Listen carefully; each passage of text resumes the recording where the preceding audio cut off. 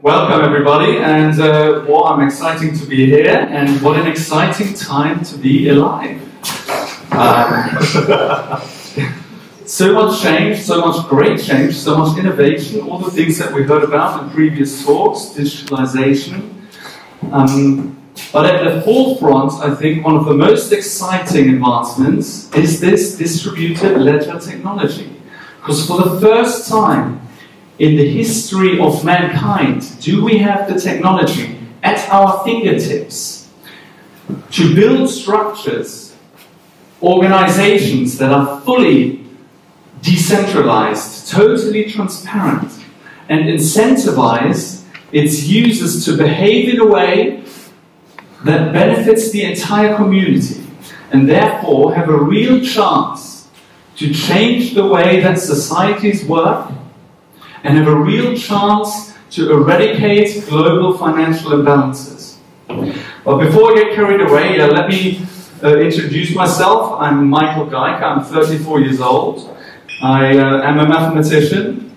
I worked for JP Morgan trading interest rate derivatives for 6 years, but did lots of other things like opening up frozen yogurt stores in Berlin, or I led teams of data scientists for Zalando in Berlin as well, and also for Next in Cologne. But most excitingly, I started mining bitcoins in 2013 in the basement, and lined up lots of rigs that heated up the room so much that we didn't need heating in the flat above.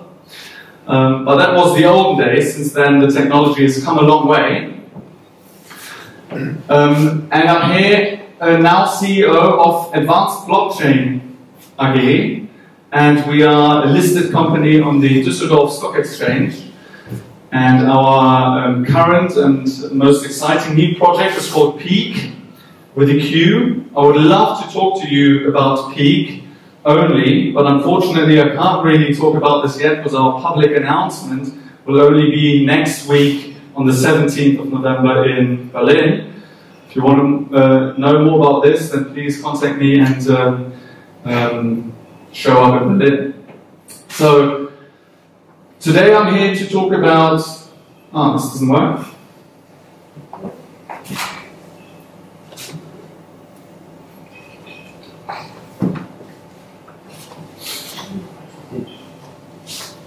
Yeah, sorry about that.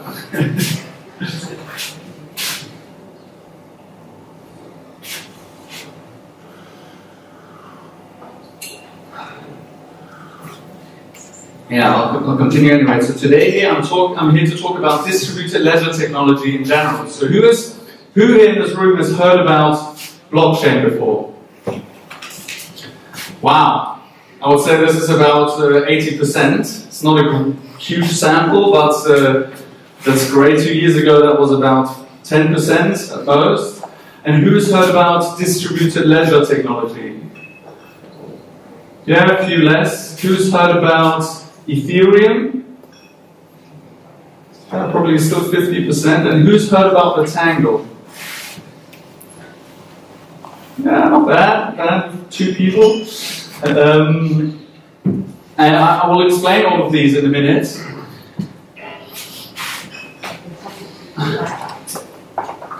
But to understand where we've come from, when we say blockchain was just the beginning, we have to go way back to 1837 to Charles Pages, when he discovered that sweeping a wire spiral through a current causes different sounding vibrations. And everything that was discovered afterwards was built on this discovery until we arrived at the internet. And there would be no blockchain without the internet, and no distributed ledger technology without the internet. So what is distributed ledger technology? Well, DLT is really just a super title for technologies like blockchain or the Tangle. In a nutshell, it really is just a piece of software that I can use, that you can use, that uses a consensus algorithm to allow us to agree to reach consensus on certain data that we share. It's as simple as that. It just allows us to be certain that the data that we share is not corrupted, but is in fact the correct data. Such a simple idea, but so difficult to achieve. So there's no central organization that tells us this data is the correct data. No, we do this ourselves, or it's done via this consensus algorithm. And a cryptocurrency like Bitcoin really is just the simplest application of this technology. I like to use the analogy to the internet, where people in the 90s became aware of the internet and how great it was by email, and said, wow, okay, I don't have to send a letter around the globe, I can actually use email, which takes only split seconds and it doesn't cost me anything. That's great. But it's only the simplest application of this technology. Then people wanted to have other features. They wanted to use bold letters, they wanted to underwrite, and said, okay, we build these features in. Then people wanted other features, and they said, hey, we come up with JavaScript so people can write their own features.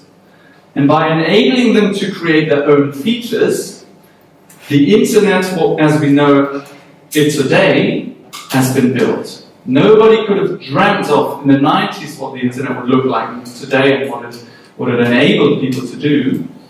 But by allowing people to build their own features, this great innovation came about. And this is exactly what Ethereum has been trying to do, to create a programming language which allows people to build their own features on the blockchain, which means to build decentralized applications. So you could build smart contracts, where you don't need a whole infrastructure of lawyers enforcing a contract that I have with you, but it's already encoded in the algorithm. Or you could build an Uber company where the cars own themselves and decide themselves when to buy more cars and to grow. Or you could build a decentralized Facebook or WhatsApp that doesn't belong to anyone, belongs only to the users. Another great concept is something called proof of publication, where the coin is created by an author publishing content. And if it's useful content, then he gets credits. And even as a reader, if you upvote this content and other readers agree with you, you also get credits. So you see, for the first time, we can build an environment where the contribution of real value to the system can be expressed as a digital good that exists solely for this purpose. And in a similar way, you could be rewarded for removing trolls of Facebook. And how cool would it be to make a living of that, doing that all day?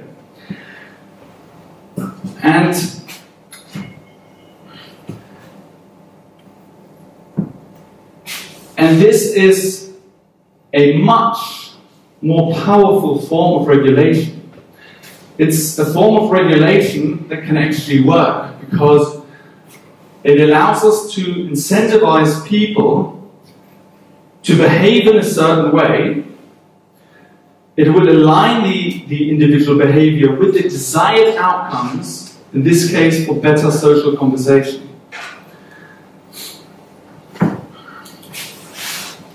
And people behave well not because we tell them to, but because the incentives to do so are overwhelming. And the disincentives to behave badly are also overwhelming. That's why these consensus algorithms are so powerful. So here's some facts. The global debt in fiat currency has reached $12 trillion. That is a huge sum of money that will just keep growing because there's no other way around it. Now, debt in cryptocurrencies doesn't really exist because it's not a system based on debt. It's a system based on ownership. The rate at which Bitcoin doubles is 12 every 12 months, and the rate at which Google Trend searches double is even quicker, it's every 7 months. And as of today, or September, there were almost 2,000 people working full-time in the crypto space. Now, I say there are some flaws with the blockchain. Like the title suggests, blockchain is just the beginning, what is the future? I want to start talking about the problems of blockchain, and to do that we need to understand blockchain a little bit better, or take a closer look. So how does a blockchain typically work? So if A wants to send some value to B, or a data package, or whatever kind of value, this transaction is broadcast to the network among loads of other transactions. Miners then come along, take all of these transactions and bundle them into a block. To do that, they have to do work, something called proof of work. And then one miner finds this block and then broadcasts this block to the network. Via this consensus algorithm, the network then agrees, yes, this is a correct block that works. And the block is validated and then added to previous blocks forming this chain. Once this validation happens, then the value really transfers from A to B. So it's a simple idea. What is the problem with it? The problem is scalability. So right now, Visa and MasterCard can do 55,000 transactions a second. Bitcoin can, up to now, only do 2.6 thousand a second. So why is this scalability issue there? It is because the blocks have limits. You can't just cram as many transactions in there as you want. Why is this upper limit there? Because of spamming attacks. If there was no upper limit, people could just spam the system, slowing it right down. And this causes a huge problem. I mean, right now, this limit has been reached, and so an upgrade comes out, and so on and so on. But there are no real solutions on the horizon that will solve this problem for all. And what happens is when these block sizes are reached, transaction fees increase. And this is also a big problem for micropayments or other applications where this technology wants to go. It's also not quantum proof. I know quantum computers are a long time away, but if they come, they pose a real threat to the system. And you need to have an internet connection to use this technology too. I'm not saying that these problems cannot be solved. As a matter of fact, I think they will be solved. But doing so involves a lengthy process of miners having to agree with core developers, having to agree with the community, with the users, to develop it further. But luckily today, there is a technology out there that does already solve all these issues. And this is called the Tangle. Now the Tangle technology is something that doesn't involve a blockchain. It uses a mathematical concept called a directed acyclic graph, which looks a lot more like a network or like a tree. And where miners did the validation work in the blockchain, here you as a user do the validation work. So there are no more blocks, there are just single transactions, and if you do a transaction in the network, you automatically validate two previous transactions. And this simple fact means the more people use the Tangle Network, the faster it becomes. And this is a great innovation, because it means growing people are not going to slow it down. a growing community will actually increase its speed and it's going to grow exponentially. It also means that there are no fees, which make it applicable to a huge spectrum of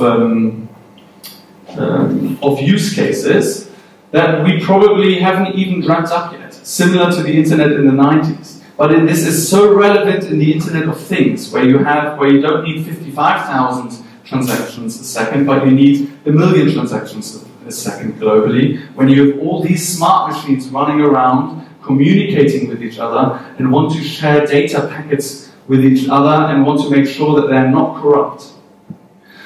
Then you do need a network like that can facilitate these kind of transactions.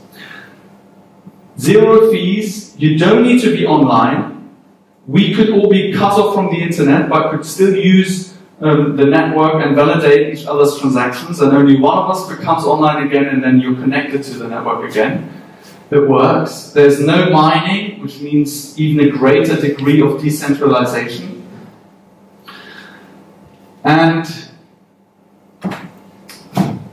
you could say, some people say, okay, this market is so overblown and it's in a bubble state, and it's all going to crash. Yes, maybe, I don't know. But if you look at these numbers here, the crypto market, if you look at some capitalizations, the crypto market is only 0.2% of the global stock market. That's really negligible.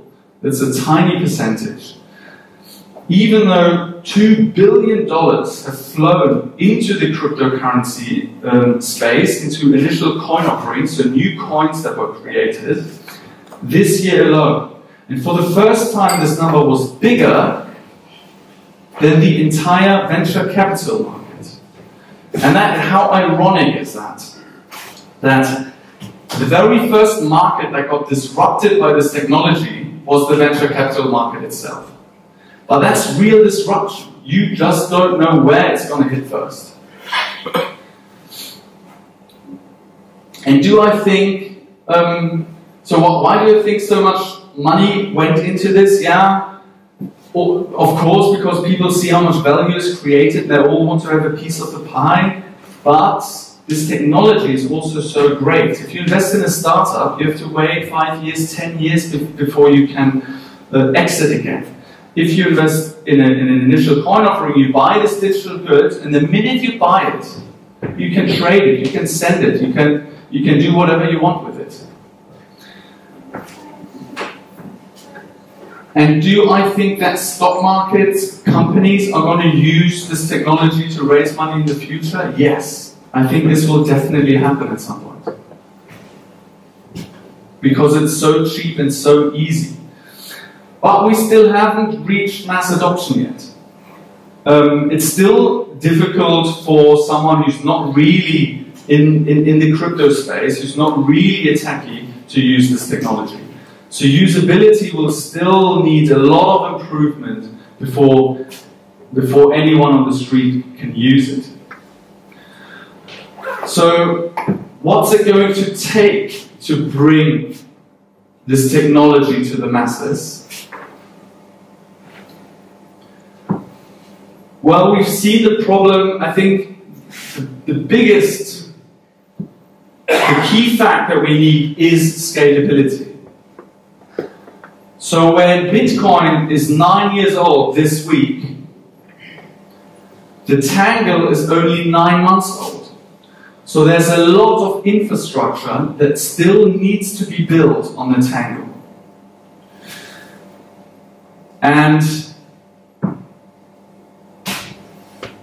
is this going to happen? Yes, I know it is.